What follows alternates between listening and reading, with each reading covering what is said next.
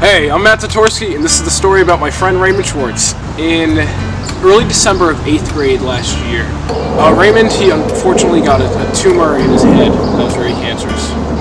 I couldn't believe it at first. It was really shocking, and being so young, I didn't expect this to happen. So I was first in doubt. It's kind of like a grief stage, and then I actually saw him, and I'm like, this is reality. I was a little bit heartbroken, but I was still there for him, and I was always there to support him.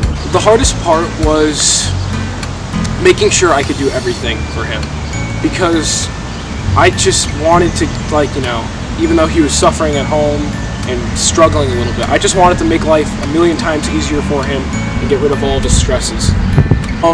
It opened my eyes a little bit more to kind of what people were going through, because my mom has told me stories of when she was with my grandma in her final stages, and it just made me want to help more. It's made me want to be there and make everyone happy, almost as if they don't have cancer. I think it's just being together and just knowing we're all trying to end this battle. It's just the feeling of unity, and we just all want to get rid of this battle.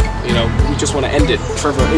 If you know someone who's cancer or who's struggling, always be there for them. Things will hopefully get better in the end. Just keep the right mindset and help them push through the problems. My grandparents on my dad's side, they unfortunately passed away due to cancer.